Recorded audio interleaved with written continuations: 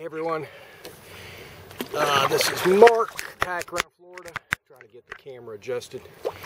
Thought I'd show you guys what's on the PFD, how I got it set up. Some of you gearheads may be interested in that. Of course, I've got a VHF radio, and it's a unit, and it's done really well. Hardly ever runs out of battery power. In this pocket, I've got snacks, and I've also got one of the day-night red flares required. And then I carry my spot over my left shoulder, excuse me.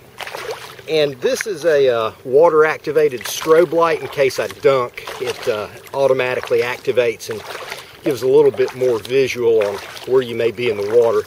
You can adjust it manually if you want to. I carry a small paddler's knife here.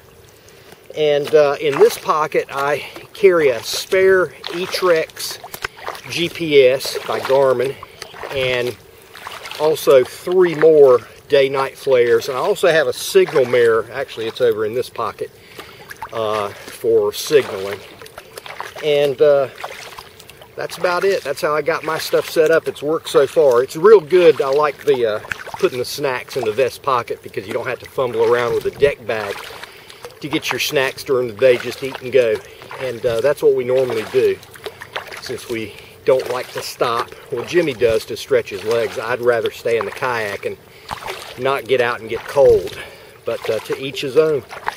Okay everyone, take care. Bye bye.